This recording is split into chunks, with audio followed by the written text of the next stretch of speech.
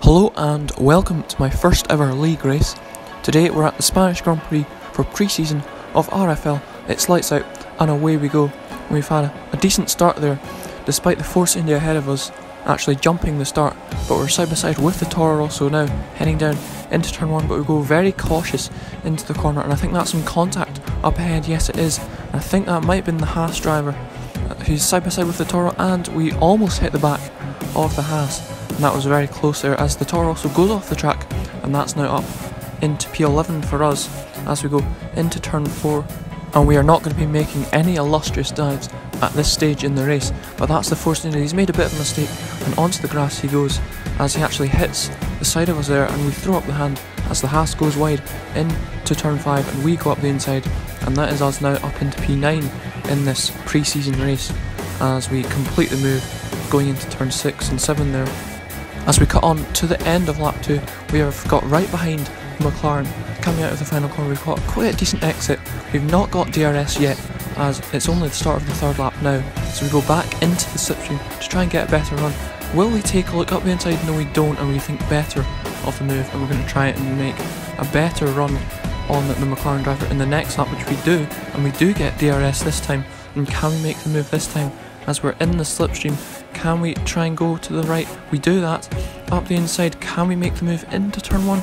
It's going to be side by side. We break into the corner, we lock up slightly as we get very close to the McLaren there, but we back out of the move as we weren't going to be able to complete the move around the outside there. But as we continue on to this lap, the McLaren driver does go a bit wide there, so that does leave a window of opportunity to go up the inside, but we're not able to make the move, and we're going to have to wait for another opportunity to possibly make the overtake as we both lock up going into turn 5. And now we're going to cut later into the lap.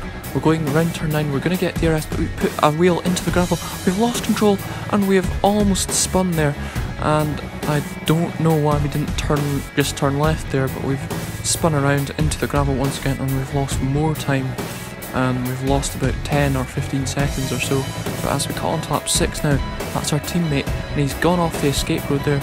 We go up the inside and into turn 10, and we decide to let him back through as he's on a different strategy to us, but that also lets the Toro Rosso back through us, so that has been a bit costly there, that decision. And now as we cut on to lap 7, we have got DRS, we're into rich mix now, and we're going to try and make a move up the inside. We lock up and we almost make contact with the Toro Rosso driver. We did very well to avoid that, but we have lost a bit of time. But cutting on to the end of lap 8 now, we've got DRS again on the Toro Rosso car. We are in the slipstream, we're going to go to the right, we are side by side heading down into turn 1. It looks like we've completed the move before the corner, and that's us now up into P6 in this pre-season race. And so as we cut on to lap 10, we're into the pits for a set of medium compound tyres. It is a decent stop from the Sauber team, but now as we cut on to lap 14, we've overtaken our teammate's ghost car, but we've actually had an illegal overtake as we went slightly off track, so we're going to have to let him back. But that has allowed the Haas driver to come through, and that's not good, and the ghost car's still not overtaking us, and we eventually allow him through and don't get the penalty. But we're cutting on to lap 15 and we've been hit from behind, and we're now side by side with the Toro Rosso driver. I believe we make contact and contact again, and we've been hit off and into the gravel trap we both go, and that has not been a very good incident there, and we've lost quite a bit of time from that as well. As now we cut on to lap 23, we're into the pits for another set of medium compound tyres. That's another decent stop there. But now cutting on to lap 32, we cut on to the checkered flag, and it's a P7 finish in our first ever league race. So if you have enjoyed, do leave a like on the video, share it around, and subscribe to the channel to see more videos on F1 2017. So I'll see you next time for another video, and goodbye.